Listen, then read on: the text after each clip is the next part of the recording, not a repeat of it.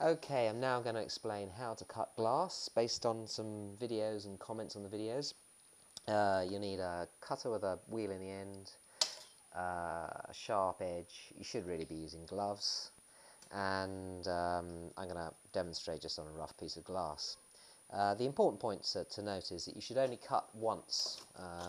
Don't go over the cut again. You don't need to press all that firmly, but it should all be in one swing. So first of all, practice your swing. If you're going down here and you can't get to the edge of your swing, that's no good at all.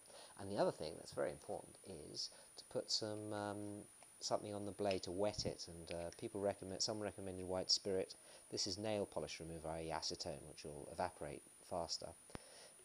Just make that, put too much on there. Make it a bit wet, and that helps get a clean cut. So just one go. Should make a ripping noise. Let's see if this works. It did earlier. Yep, that's worked. Now to break it, put something underneath on the good side. This is quite thick glass, by the way. It's easier with thinner glass, it seems to me.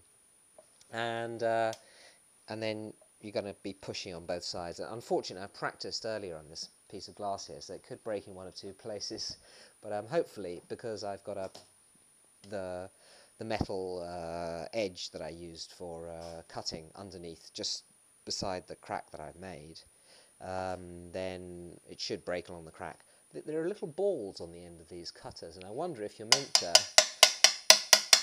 do this, but I don't know if that helps or why else should the ball be there than for that kind of thing. And okay, now I'm going to try it.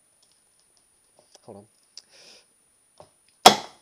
Oh, and it worked. Yes!